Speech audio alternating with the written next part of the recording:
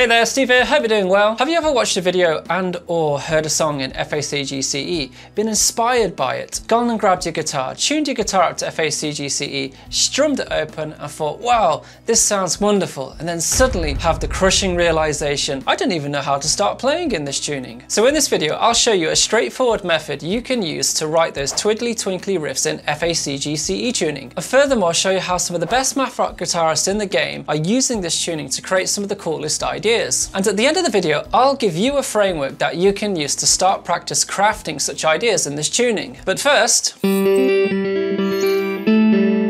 well, it's down to how the guitar is tuned. FACGCE tuning is tuned to an open chord, that chord being an F major 9. And the hint of sadness we get from this chord is created by two clashing notes, the F and the E. And we actually have this interval, which sounds rather nasty, but because it's spaced out so far over a few octaves, it doesn't clash as much, and that's what gives us that feeling of that kind of like tint of sadness to this tuning. And this means that we start our song ideas, any idea that we write, from this sound. And as Yvette Young refers to it, she refers to it as having some coloring on a canvas already. Also, I view it as like a way to color the canvas a bit. So it's like, instead of starting with a white canvas, you start with like, it sounds really nice just by itself, and it takes you somewhere, and I hear like all kinds of melodies over it. Right, so now we know why this tuning makes us feel like we're reliving a past teenage breakup. Let's get into how we can start writing twiddly twinkly ideas to express the pain of that breakup. What if I asked you to relearn all of the chords, arpeggios, scales that you currently had learned on guitar? I'm sure you would say something like, are you kidding?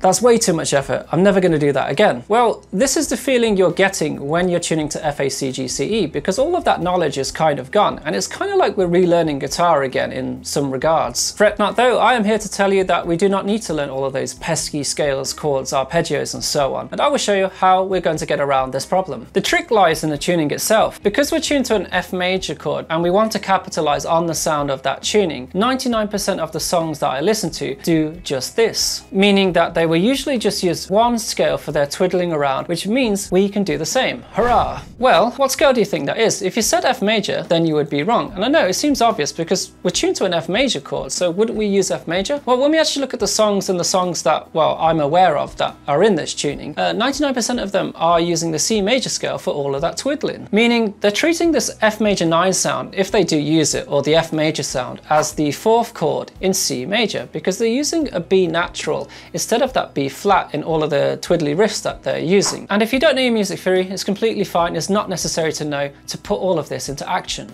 To clarify, here's all the notes of C major across the fretboard from, open to the octave on the 12th fret in this tuning. And here's the notes of one of the most famous riffs in FACGCE, Never Meant by American Football, superimposed over that scale. And notice it uses all of the notes from the C major scale.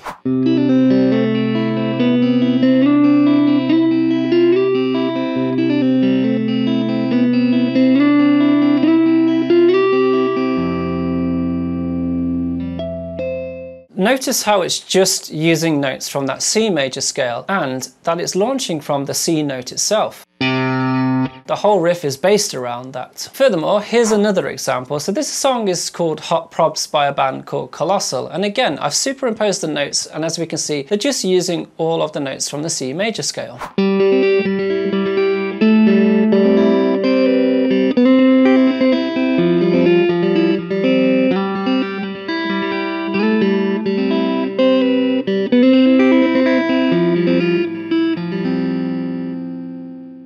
And again, notice how that makes use of all of those notes from the C major scale, and how it's launching all of the ideas based on a lower kind of harmony note.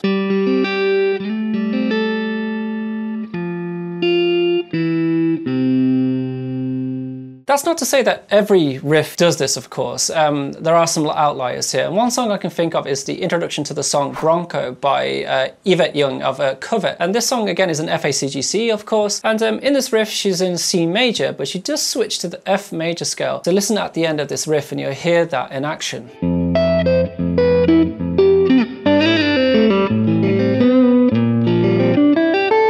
So that that B flat just suddenly comes out of nowhere, and it's that lovely chromatic run that she puts in her riffs, and it sounds wonderful, it sounds spicy. But again, like the other two examples we just looked at, notice how all of the riffs are launched from some kind of harmony below. So this tells us two things. First, it means that we can use the C major scale to do all of that twiddling around our ideas. And second, it means that we can use a lower harmony note to launch our ideas and then fill in the gaps between them, let's say, by using that scale along with the open strings. This means instead of having to learn all of the scales, arpeggios, chords again, we can just focus on using this scale. I'm not expecting you to memorize it, of course. I just want you to refer to it as you are crafting ideas. And your ear will probably do the rest of the work anyway by choosing the right notes as you go along. So to demonstrate this two-step process in action, I'm going to choose some lower notes on the F string here, and I'm going to stick to a particular part of the fretboard for each of my notes and try and craft some riffed ideas around that. So I've decided to go with this 7th fret,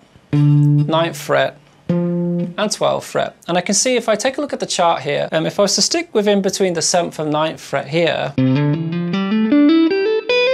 I can kind of use those notes to whittle around on, and of course I can use the open strings too. And you can start to get some ideas going like that already.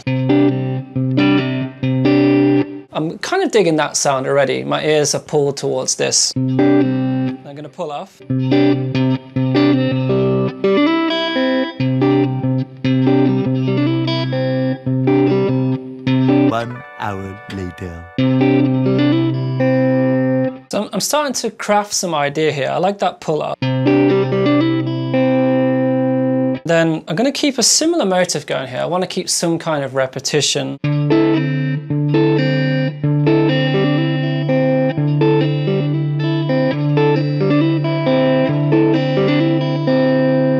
And it's worth noting that as we do move around with different harmony notes, we're still playing the same scale, but we're going to change between like kind of minor and major kind of sounds. That's not important, but I just wanted you to know that. But we can still use the same scale and we can still get the same, result from it.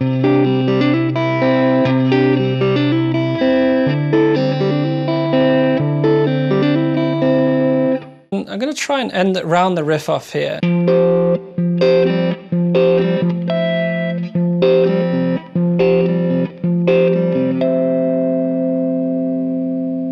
And then in my head I can hear this like kind of a descending kind of lick to get back to the introduction here, and I can sort my chart and I can see where the notes are on this higher string here.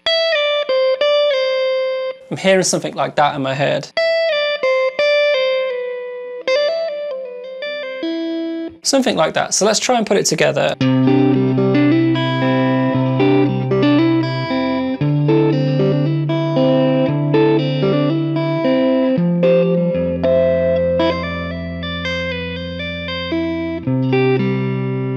Anyway, I would obviously spend a bit more time and hash that idea out, but it's got off to a great start there, and it's all just looking at a lower harmony note, looking at using my ear mostly to guide me with what sounds I'm hearing in my head, and of course consulting the major scale chart that I've given you here just to find what notes you can use, and obviously capitalizing on the sound of the tuning itself by including the open strings for more of those twiddly, widdly ideas there. So I want to leave you with some root note ideas that you can practice filling in the gaps to. So we're going to have an open string, 2nd fret, 4th fret, and a 7th fret. And this would give an outline of a 4, 5, 6, and 1 progression. Now you have a better idea of how to create ideas in FACGCE tuning. There is something else that we need though to effectively write ideas in FACGCE tuning. That is learning what others have written before us. And in this video, I break down one of the most famous riffs in FACGCE tuning. Thank you very much for watching. Thank you to the patrons, and I'll see you again next time. Goodbye.